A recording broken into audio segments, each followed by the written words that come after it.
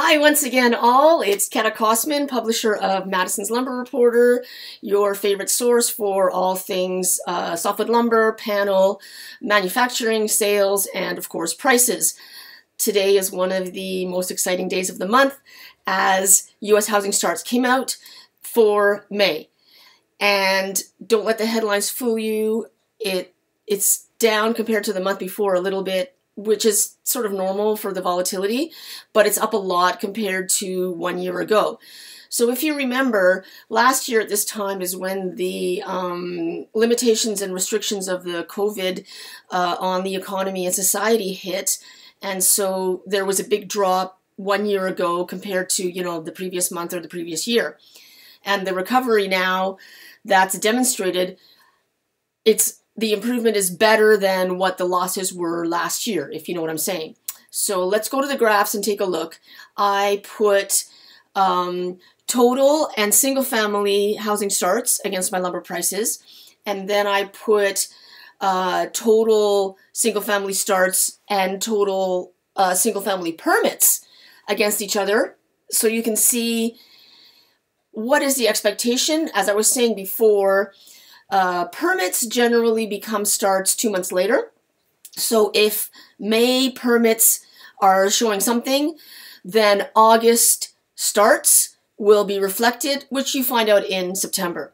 So that's why I always say, the lumber prices are a really good leading indicator. As you can see on the graph, the housing activity follows the movement of the lumber prices, but I can tell you the lumber prices every week, whereas the housing activity you find out like a month and a half later.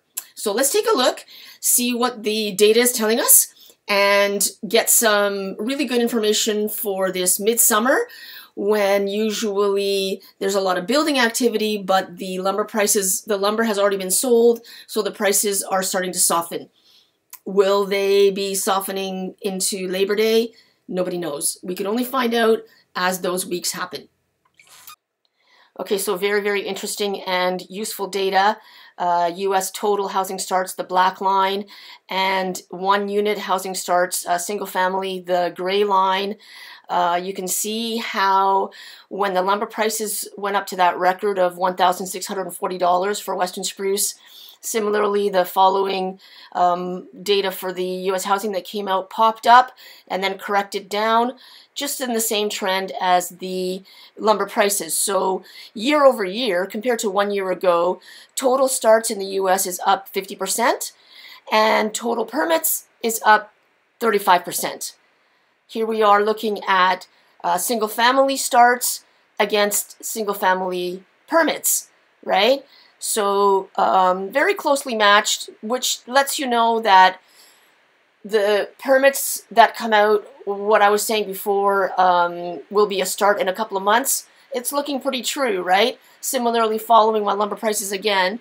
So the actual data shows single-family starts were up 35%, and single-family permits were up 32% in May of 2021 compared to 1 year ago.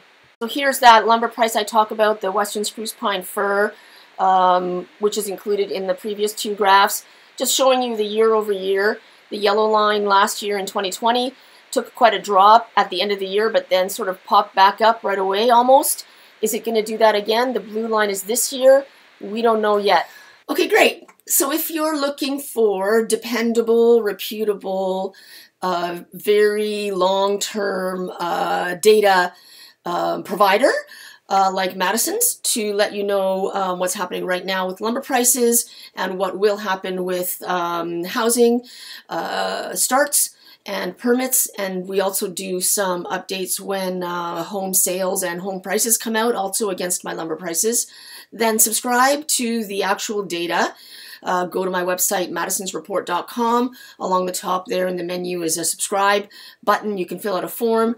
You get a sample of the entire 450 individual lumber and panel commodity prices for that week, as well as the commentary which explains what happened with the market. Just the prices alone are not enough. You need to know the things that I talk about: order file, inventory, log supply, weather, transportation, all of these things. And so the YouTubes that I do intermittently, it's just a small snapshot of the full data set.